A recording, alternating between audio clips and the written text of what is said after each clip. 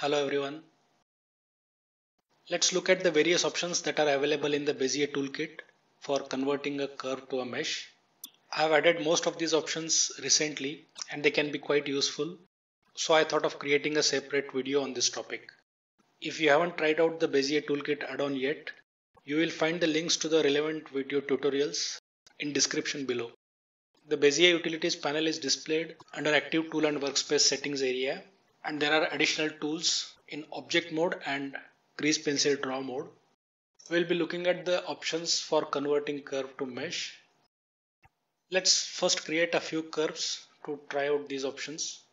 So I go to Flexi Draw Bezier and select the rectangle tool.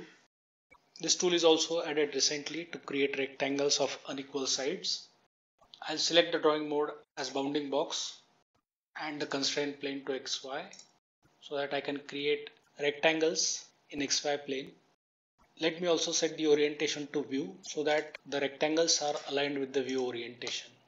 Now converting these rectangles to plane meshes is very straightforward. I just need to select them and set the fill type to n-gon and resolution to 0 in convert curve to mesh tool and click convert.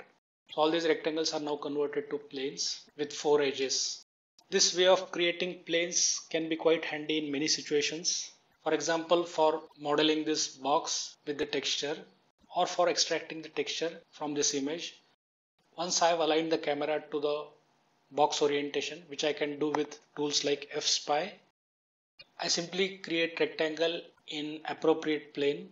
For example, in this case XZ, and maybe adjust it slightly with Flexi Edit Bezier to account for the distortion and convert this rectangle to plane. In case you are interested in using F-Spy, you will find the details in video description. So after I have created this rectangle, I just need to unwrap it with project from view and set the image texture for this plane.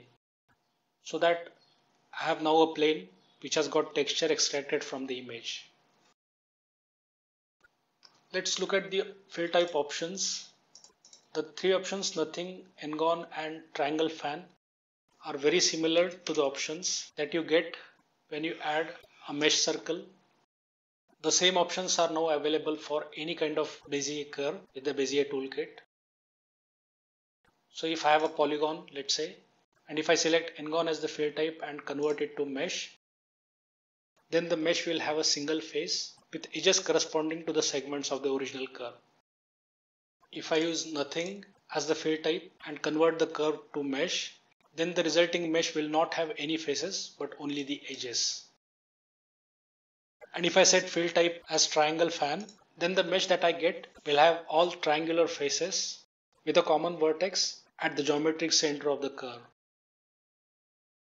Finally, if I set quads as the fill type, then the tool uses remesh modifier to convert this curve to mesh, and based on the remesh depth, it will be filled with appropriate number of quad faces.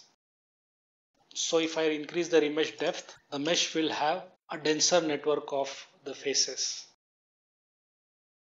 For the other three fill type options, that is nothing, n-gon and triangle, there are two more options available, one for setting resolution and one for selecting the apply type. For a curve that has got only straight line segments, it very often makes sense to set the resolution to 0 so that the converted mesh will have edges corresponding to the segments in the original curve. For instance, with this particular polygon, I would very likely want the edges of the mesh that I get after conversion should correspond to these straight line segments. I can achieve that by simply setting this resolution to 0. For a curve with segments that are not straight lines, it would make sense to set this resolution to a higher value. For example, if I increase this to, let's say, 5, and let me also set the fill type to triangle fan. So I get a mesh with a particular edge resolution. And if I set a higher resolution value, for example 10, then I get a shape that is closer to the original curve. But the flip side is there are more number of vertices and edges in the resulting mesh. I can apply this resolution either to the segments or to the entire spline. If I select the apply to option as segment, then the segments are converted to edges separately That means that overall segment structure will be respected in this case, and there will be a vertex in the new mesh corresponding to a vertex in the original curve. Whereas in case I select the option as spline, then the original segment structure will not be respected, which results in a more uniform shape, but this shape may not correspond very closely with the original curve.